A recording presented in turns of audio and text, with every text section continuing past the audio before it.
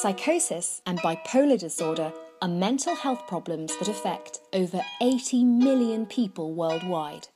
They can have a huge impact on lives, but with the right support, recovery is possible.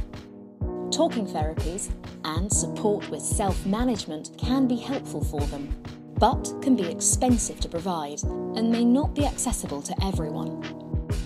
Digital interventions are a way of providing support electronically, for example, through a website or an app, and have the potential to improve the help available for people affected by psychosis or bipolar disorder.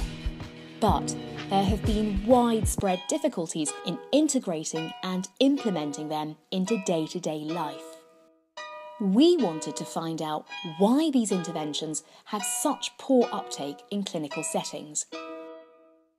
We looked at all the literature on this topic over the last 22 years. Most of the studies were published in the USA and the rest in Europe and Australia. The studies looked at a range of interventions, including online programs and apps, examining what factors helped or hindered. We split them into 3 categories: the person, the intervention, and the healthcare system.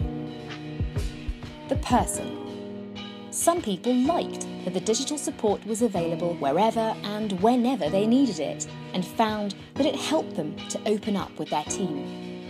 For example, people using an online program to disclose information that they felt uncomfortable telling a clinician, such as pregnancy plans or drug and alcohol relapse.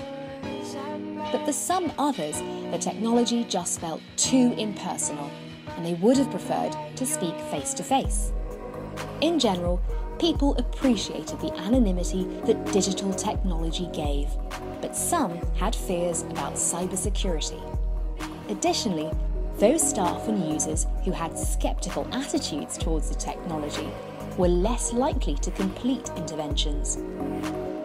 The intervention. Staff stressed the importance of the intervention working in the existing IT system and the adaptability of the technology so that it could be tailored to the specific needs of the individual. The healthcare system. The mental health teams did not always have the resources to roll out the intervention properly. The reasons for this included cost, lack of staff training, but also poor planning. In conclusion, digital interventions could be an important way to improve access and availability of healthcare for people affected by psychosis or bipolar disorder.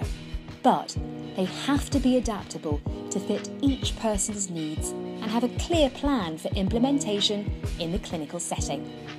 We need to address these obstacles to ensure that these promising new interventions have a chance to really succeed.